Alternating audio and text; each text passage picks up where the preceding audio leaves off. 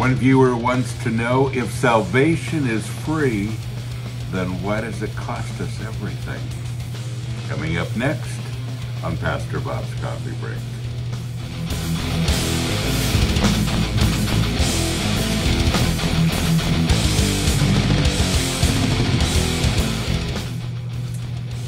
Onward, Christian soldiers. I always say this, but it's always true. Every time I hold one of our mugs, one of my favorites, drinking some Headbangers Brew in there, our own coffee. And folks, you can find all these things right here. WeAreMetal.com. Dear Pastor Bob, is salvation and discipleship the same thing? Some say that salvation is freely given, but in order to receive it, it will cost us our lives. That sounds contradictory and confusing. I thought Jesus gives eternal life for free by simply believing and trusting in him. Does salvation precede discipleship? Or is salvation a lifelong process? I ask because some say that we receive salvation at the end of our lives when we get to heaven. Is this biblical? Well, we're struggling with some terms here. Salvation, discipleship, very different. Discipleship is the process of teaching the Word of God and the Christian life to other people. Actually, it's teaching other people how to teach other people. That's discipleship. Making disciples, training them. Salvation is when we receive Jesus Christ as our personal Savior, and the Bible says at that point that he comes in and he comes into us. The Holy Spirit lives inside of us, and we are connected as a child of God. It is freely given, but the Bible also says it'll cost us sometimes our lives. And there are things worth fighting for. There are things worth believing that do cost us our lives. Look at all the wars that man has fought.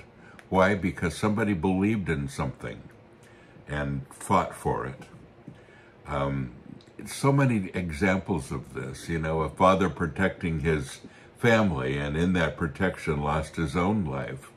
There are some things that mean something to us that will cost us our lives because we live in that kind of world where people hate Christians. Some people do.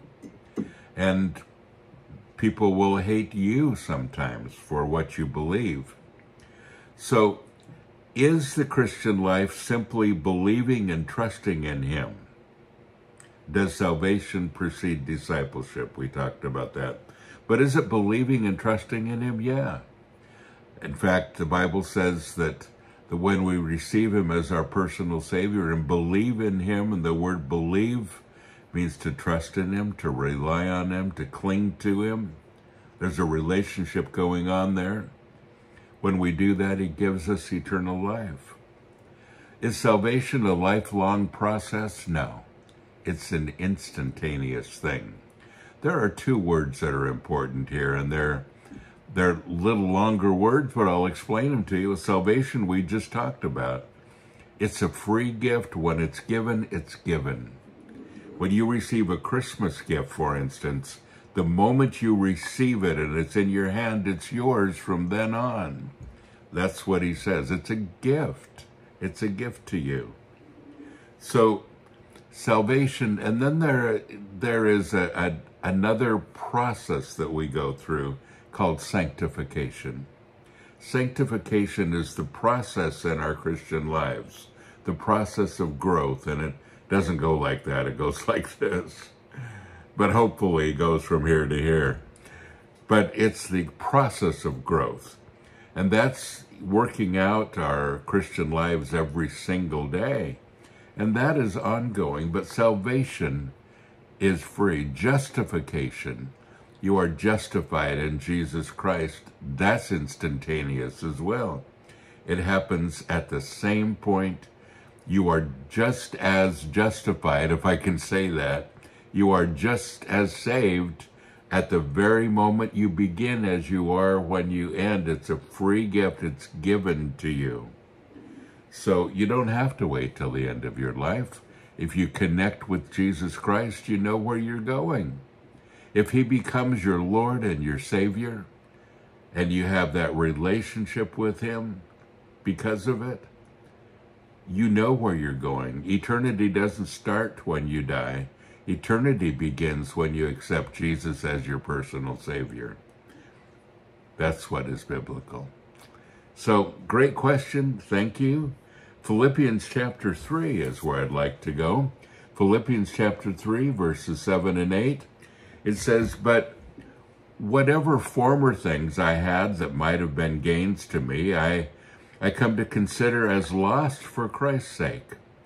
Yes, furthermore, I count everything as loss compared to the possession of the priceless privilege, the overwhelming preciousness, the surpassing worth, the supreme advantage of knowing Christ Jesus my Lord, and of progressively becoming more deeply and intimately acquainted with him, of perceiving, of recognizing, of understanding him more fully and more clearly.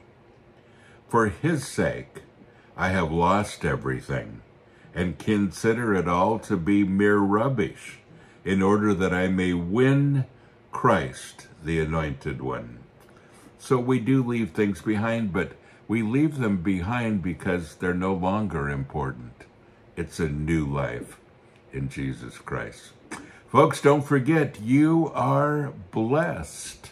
So go and be a blessing. Hello, Metal family.